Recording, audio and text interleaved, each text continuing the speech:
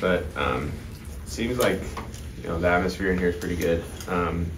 There's a lot of new faces, a lot of good additions that we made this off season. Our lineup's a lot deeper, which very excited about, and I think everyone's just excited to get things going.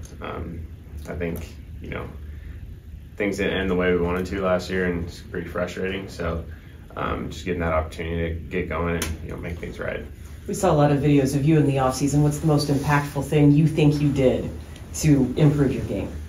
Probably the swing aspect. Just cleaning a lot of things up. Spent a good bit of time over at Driveline, and they've got a lot of technology, a lot of smart guys over there to help, and very excited to kind of put that into the game. Ty, what was that experience like for you working in that manner? It was really cool.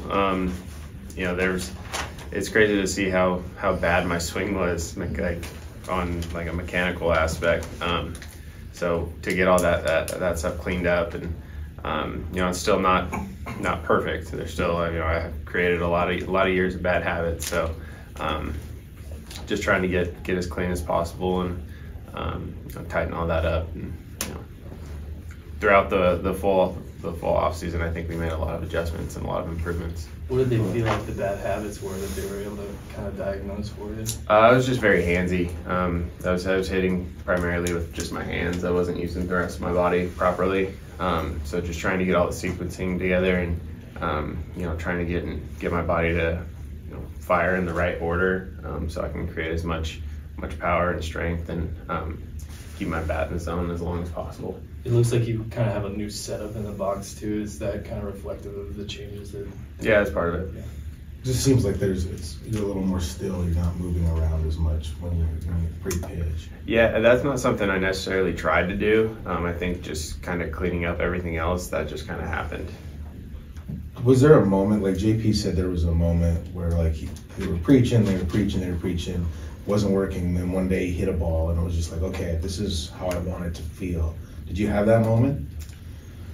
No, I wouldn't necessarily say it's one ball that I hit. We spent a lot of time the first time I went up there just trying to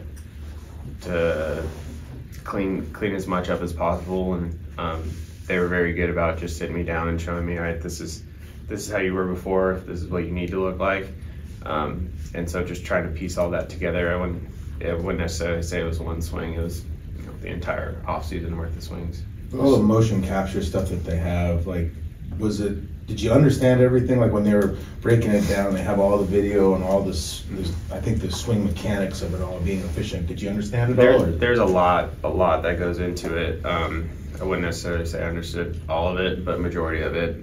And they were very good about explaining the stuff that I didn't understand. Ty, after going through all that, do you hear Tony Gwynn in the background after all the things that you worked with Tony years ago while you were in college about hitting and made you a good hitter? Kind of, sort of. He was just so good at hitting, and it was very, very simple.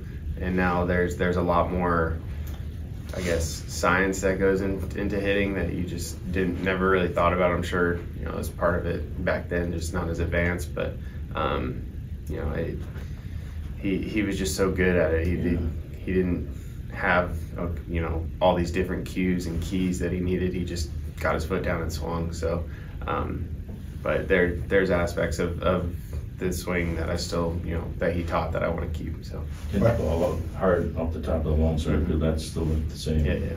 Incorporating all this stuff, the legs, the sequencing. What should the results be, or is it just the bat in the zone? I mean, from a baseball standpoint, is it less swing and miss? Is it harder to right center? What should happen if you do it right? I mean, if you do it right, you should, hit the ball hard. I mean, that was one of the big things we worked on, was not only just the sequencing stuff, but adding bat speed. I added probably close to 3.5 miles an hour bat speed throughout the off season. So that was another important thing that we wanted to do.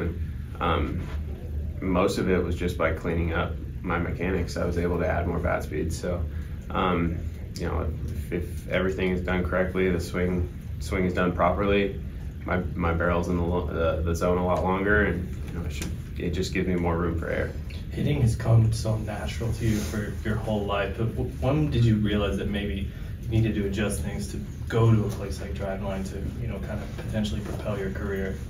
I think for me, I've kind of like you mentioned, I've just always hit my whole life, and I've gotten away with, not having someone in the off season to help guide me, coach me. I've obviously been in touch with JD and Tony throughout the off season. We have Brownie over here, but I've always kind of just done things on my own, and obviously last year didn't go the way I wanted, so I thought it was time to kind of try something new, and saw how successful JP was and how good Driveline worked for him. So I figured if I'm going to start somewhere, I might as well start there. Were there any other changes to what you normally do in an off season? Not too much, no. I mean, spent a lot of time, trying to get my body where it needs to be, and in the weight room. But for the most part, I try and do that every off season. So this off season's main focus was just trying to get the swing right. How did you know you'd be on the internet in your underwear? It's like no. So I don't have Twitter and all that, and so I don't follow, what they do or what they post or anything. It was. They asked me if they could film me, and I figured I was already like taped up with all the sensors and stuff on. I thought it was for like research purposes, and the next day I was driving. I was driving to Driveline, and my wife called me and told me I was in my underwear on the internet. So, that wasn't supposed to happen. I mean, like, you look at the posts, and guys like George and all these guys are liking it. And did you hear from your teammates when you were doing that? Like, hey. Yeah, I got a few text messages. But I mean, at the same time, they understand why you're doing it. They got to mock you because you mock them all the time. But I mean, if you dish it, you got to take it, right? Yeah. Hey Todd, talking to a lot of the players here, they seem, obviously disappointed with the way things ended last year. It's kind of driven them this year. Is that kind of how you guys feel here, that you were so close that you need to just put a little bit more to get over that hump and win the division? Yeah, I mean, I think, like I kind of mentioned earlier, we're one upset, but two confused. We weren't sure what to do after the last game, because the whole year we preached playoffs. We were going to go to the playoffs, and then we didn't get there, and we were like, okay, what do we do now? I guess we just go home. So yeah, I think that definitely motivated us and kind of lit a fire under us, and we're talking to a lot of the returning guys. They're definitely excited to get things going again. Did you watch the postseason at all? I mean, I don't know, like if you're a baseball guy that watches a bunch of games, did you watch it? Because talking with like Julio, he said it was frustrating, but also showed like how close you were. It was the Astros and the Rangers right there, and you battled.